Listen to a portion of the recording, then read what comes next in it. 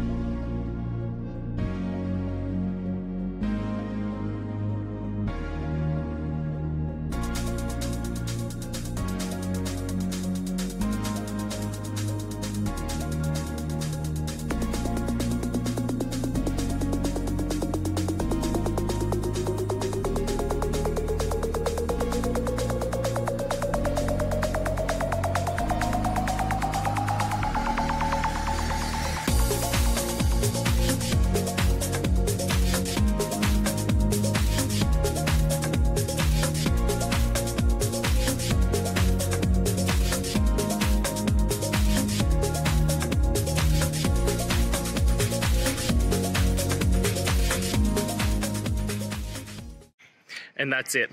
I hope that that's helped find the solution that you're looking for. And if it did, please, I'd appreciate it if you hit the subscribe button. Every time you hit it, it really helps. Now, I'll see you next time you need some technical help. And until then, have a good one.